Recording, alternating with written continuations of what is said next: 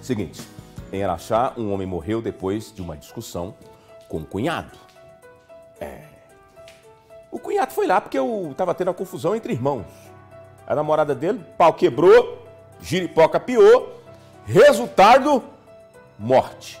E quem vai explicar pra gente essa história, estou muito curioso, Tarco Cardoso, é tu mesmo, que vai contar pra nós como é que foi essa situação por lá. Porque parece que era só uma discussão boba, mas aí o trem agravou, deu gente na unidade de saúde e terminou dessa forma trágica.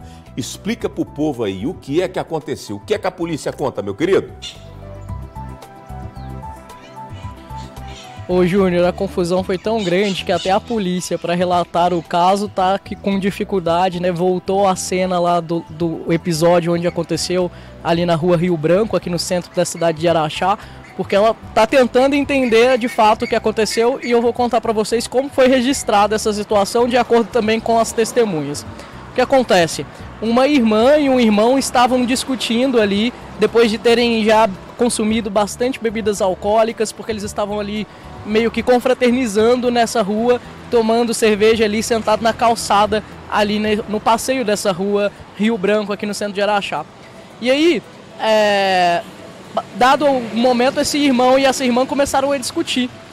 E aí eles começaram uma certa briga e o namorado da irmã, né, o cunhado, começou então a entrar também nessa briga e começou a brigar com este irmão, né, com esse cunhado também. E aí o que acontece? Nesse momento, Júnior, eles começaram a ter uma briga ali feia, rolaram até no chão, segundo as testemunhas lá, tiveram bastante agressão, socos, chutes, e aí muitas pessoas tentaram separar a briga e um motociclista que estava passando ali, não tinha nada a ver com a história, acabou de fato conseguindo separar a briga.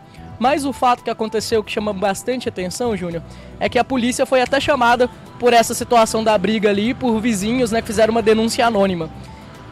A polícia foi até o local, então quando a polícia chegou lá, não tinha encontrado nenhuma briga, e aí o caso meio que foi encerrado, né, porque a irmã do rapaz acabou saindo ali da casa, contando para os policiais o que tinha acontecido, mas que estava tudo bem, que eles já tinham separado a briga e que não tinha dado em nada, então acabaram encerrando o boletim de ocorrência ali naquela situação. Porém depois, Júnior, a polícia recebeu um novo chamado dessa família. O que aconteceu? Meia hora depois, quando os policiais já tinham saído ali da região onde tinha acontecido a ocorrência, essa menina ligou para os policiais para relatar que uma viatura dos bombeiros tinha acabado de sair de lá com o irmão dela que tinha tido uma parada cardiorrespiratória.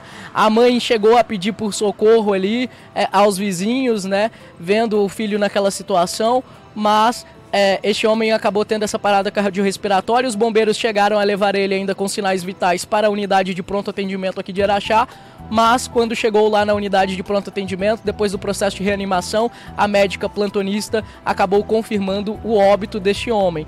Ele então foram feitos ali alguns exames iniciais e o corpo dele foi encaminhado para o IML. Este caso foi registrado pela Polícia Militar como lesão corporal seguida de morte.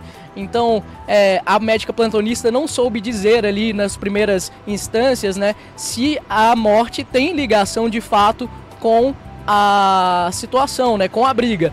Mas aí a gente sabe que este homem já estava fazendo uso de bebidas alcoólicas desde mais cedo e essa situação acabou se agravando e praticamente uma hora depois do acontecido, este homem veio a óbito na unidade de pronto atendimento de Araxá. E aí então, todos os envolvidos, né, foram encaminhados para a delegacia, foram apresentados ao delegado de plantão e aí então esse caso vai seguir sendo investigado pela Polícia Civil, Júnior. Rapaz do céu! Quer dizer que nós não sabemos ainda se foi morte morrida ou morte matada, que rolo que foi. Mas estão falando de uma morte, de uma tragédia, né, gente? A perícia da Polícia Civil vai explicar isso aí. Porque a médica lá na UPA não teve condições, né, tadinha? Não tem nem jeito. Ela pôde ali fazer o primeiro atendimento, né, aquele procedimento. Ela não tenha nem mesmo, talvez, nem conhecimento técnico de perícia para trazer essa resposta pra gente. Mas aí vamos aguardar o que a polícia vai contar. Será que o rapaz era a hora dele mesmo, por causa do nervosismo, ou pelas agressões que ele sofreu, né? As lesões, as agressões que ele sofreu, será que agravou a situação para ter essa parada cardíaca, né? Gente do céu! Ó, nós precisamos apurar isso aí, vamos entender depois e trazer novidades desse caso que aconteceu por lá.